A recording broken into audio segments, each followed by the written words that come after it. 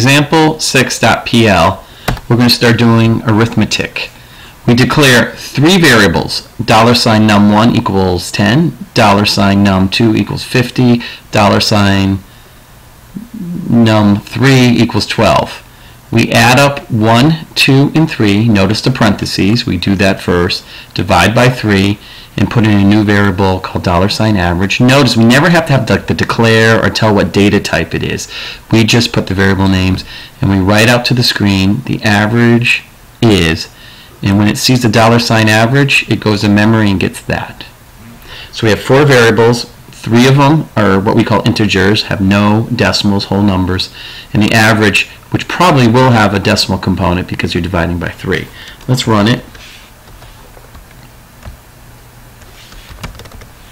Not shell, sorry, meant to say Perl. And there you go. And we'll cat it just so you can see what the code does.